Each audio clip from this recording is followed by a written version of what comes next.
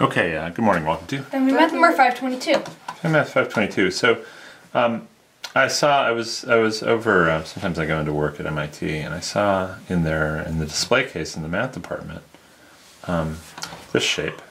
Hopefully it shows up okay on camera. What is this shape? That's a cuboctahedron. Cuboctahedron. So this is made out of squares and triangles. Yep.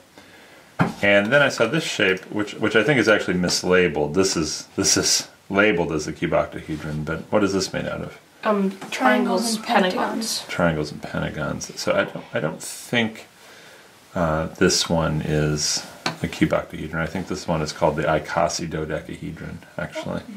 It doesn't actually say cuboctahedron. It says cubooctahedron. Yeah, it says cubooctahedron. So maybe that's part of it. Could be.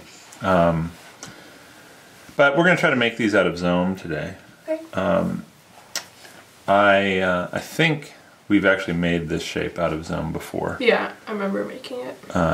It may have. I'll have to go back and check. Remember when we made that snowman? Yeah. This might have been the top of the snowman. Maybe. And so this has triangles and pentagons. Can you count from here?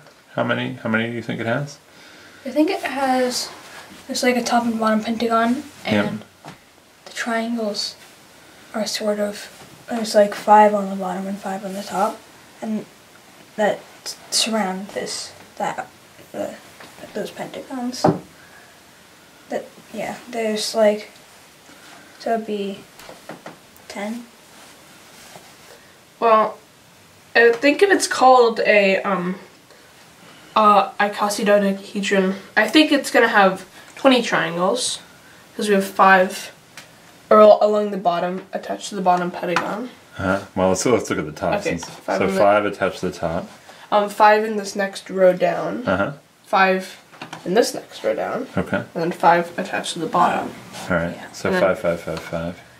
Maybe a 12 pentagons because you have 5 in the 2 middle rows. And 1 on the top, 1 on the bottom. Okay. Yeah, that makes more sense. And what about our cuboctahedron? What does it have in terms It has 6 square faces and the 8 triangular faces. 8 triangular faces. 6 squares and 8 triangles. Okay.